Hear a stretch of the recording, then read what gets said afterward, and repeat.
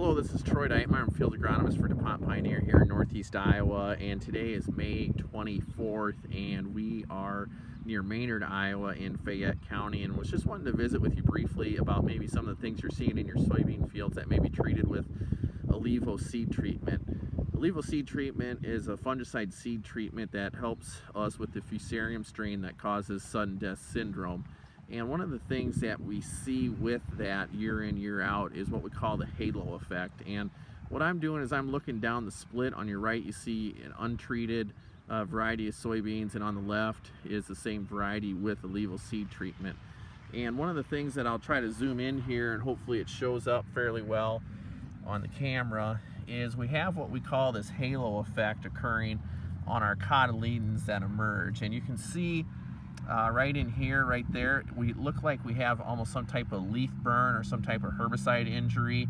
And you can see here this next plant maybe is a little bit further behind coming up and has that, well, you know, along with this halo effect right here. And what that is that's just the seed treatment having some activity on these early soybeans compared to when you come over here and you look at the untreated soybeans, and you don't see that halo effect, you know, around these cotyledons. And some people have been calling, and they're pretty concerned, you know, about some of the burn that we're seeing on some of these cotyledons and things like that. And this is very typical of what we see. We've been testing ILeVO for several years now, and we typically do see this halo effect. And the cool, damp weather is probably increasing the amount of burn that we're seeing on these.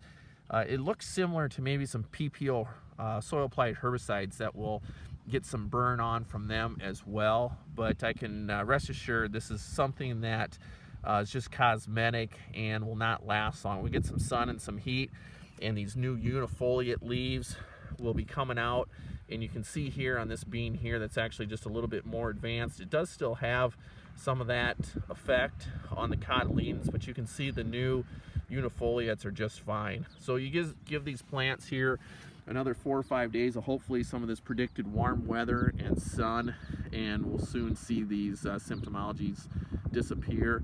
And I do think with the cool wet weather that we've been having, the ILeVO seed treatment would be something nice to have in our package to help prevent sudden death syndrome showing up later on in the growing season. If you have any questions or comments, be sure to give us a call and contact your local Pioneer sales representative. Thank you.